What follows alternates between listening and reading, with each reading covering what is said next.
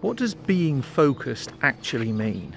I mean, we use the words a lot, don't we? I need to be focused, but what are we actually talking about? To me, it's very simple. It means being focused on the right thing at the right time. I think of focus like a torch beam. What's your torch actually focused on right now? Is it on me? Is it on the sound of the aeroplane that's going on above my head? Is it on something in your background? What's it on right now? The truth is, focus follows interest, and interest follows what you really care about. I had a conversation once with a tennis player. They thought I was mad. I said, you have to be more interested and care more about how you hit the ball than where the ball lands.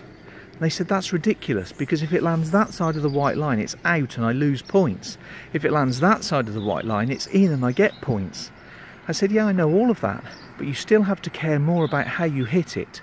Because if you don't, if you care more about the scoreboard, the outcome, the trophy at the end, you're not focused on the right thing. If you want to hit the ball well, you have to be focused on how you hit it, and more interested in how you hit it than where it lands. So, what's your torch beam focused on?